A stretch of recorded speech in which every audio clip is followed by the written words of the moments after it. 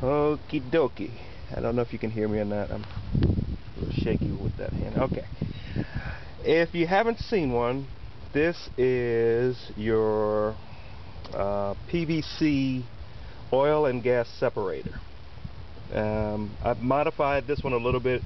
You can buy it off of eBay. They come from California mostly. What I've done to modify it is I actually drilled the holes a little bigger where these studs come in here, and in the bottom, I'm going to try and do this with one hand. I know it's really funky the focus here, but in the bottom you open up the canister, then you stuff coarse steel wool down inside, and I don't know if you can see any of it, but the coarse steel wool, what it does is it actually gives the oil a surface to cling to, and as the oil clings to the surface, it tends to move down on the canister. As it moves further down in the canister, it stores in the canister. What that does is that allows the gases to pass through the top, and the oil stores at the bottom. It has a little clear tube here.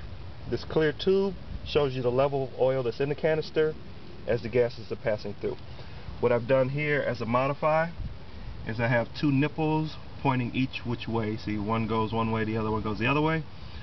Presumably from the hockey puck out is going to be going into the canister, so that's going to be this side of the canister, inside, and then coming back out, going into the air intake housing there, is going to be the other arrow.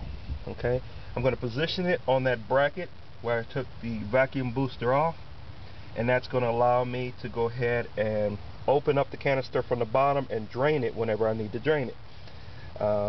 You install it with a simple hose clamp there around the bottom of that bracket.